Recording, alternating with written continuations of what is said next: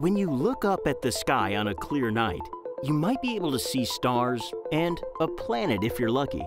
But what you don't see is all the space junk that's up there floating around and orbiting Earth.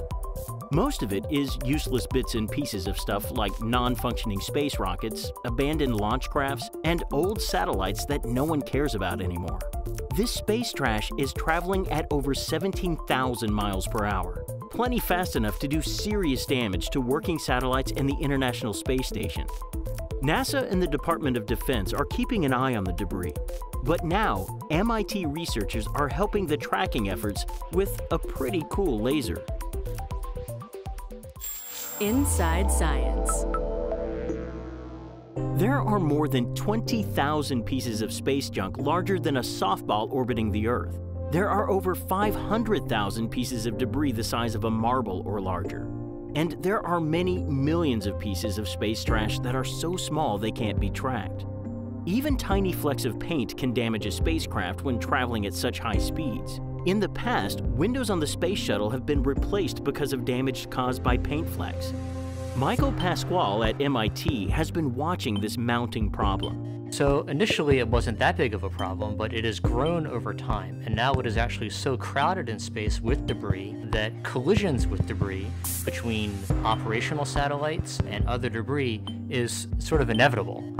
The collision problem is a real risk to our future operations in space. Even a piece of debris as small as a baseball could completely torpedo a satellite and destroy it. The U.S. already uses telescopes and laser radars to keep an eye on the growing number and location of the debris. Now, engineers at MIT are using a technique called laser polarimetry to help with the space trash tracking mission.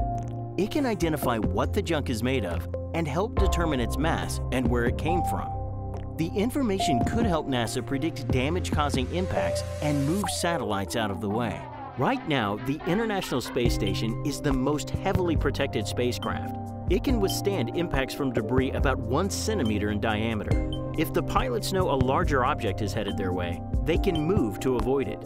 Laser technologies can help identify that bigger, damaging space junk.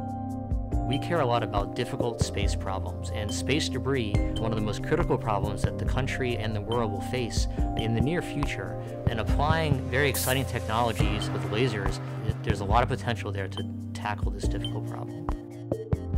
This is Inside Science.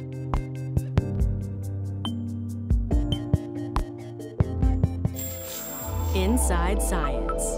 If you enjoyed this edition, follow us on the web and social media.